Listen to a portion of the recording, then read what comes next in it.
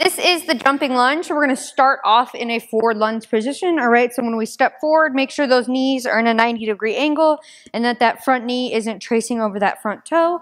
All right. And then when we stand, we're going to jump right into that next lunge. Make sure we're coming off the ground and landing at the same time with those feet. All right. So we're not stepping forward and then back into that. All right. So we're actually bringing those feet up and down at the same time.